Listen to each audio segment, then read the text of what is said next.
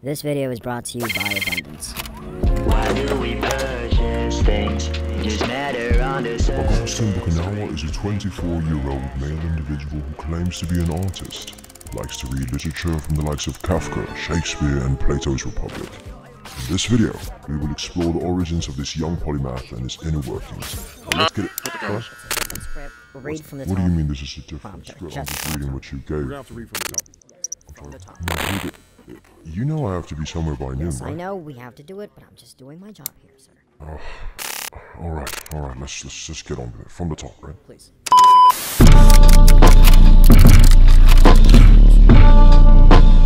So as you already know, Augustinebakunawa is a 24-year-old artist. Before being an artist, he grew up as a young boy who loved to play with his friends and toys. He lived in the north, in New York, Cubao, a bustling little district in Manila, along the streets of Sergeant Catolo's, a gargantuan 7th-floor industrial complex that is if you at the attic.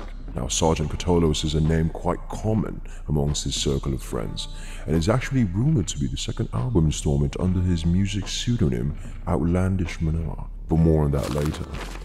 Augustinebakunawa is the fourth and youngest child from his father and mother. These are his siblings?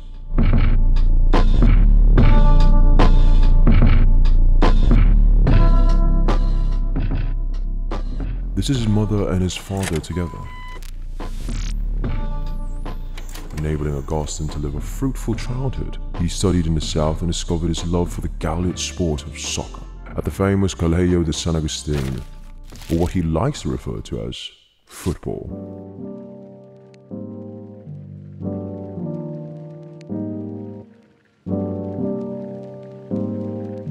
Here, Augustine was forced to immerse himself in a completely different environment and undertake the prime of his adolescence and move to Diliman Preparatory School along Commonwealth. Regardless, Augustine thrived and relished in his extracurricular activities throughout high school and even his first years in college.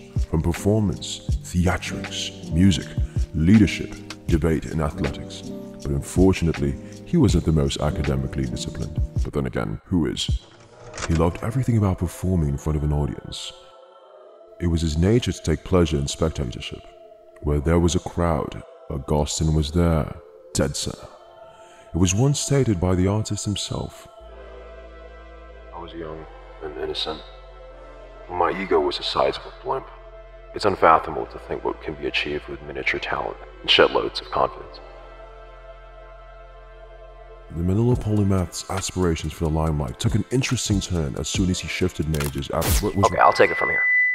Alright. So after college, in my freshman year, I took a gap year, and I started experimenting with the art of filmmaking in 2015.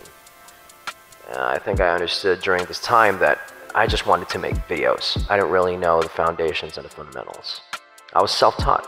I was curious and impassioned. You know, it was the beginning of a number of healthy attempts of creating content for myself, or so I thought. You know, I liked to party and drink just like any juvenile delinquent under 21 at the time, but it wouldn't last long until... That's a wrap. Wait, what? Yep, that's a wrap. What do you mean? I'm not done. There's a part 2. Oh, control me emotionally. Baby, hold it tight on my throat and try to choke me. It ain't right till it go at the summit of the soap. So be a teaser, we can see to try to provoke me. Or so closely, just to poke me, only to approach me. So unholy, baby, you already know me. When you strip out of your clothes.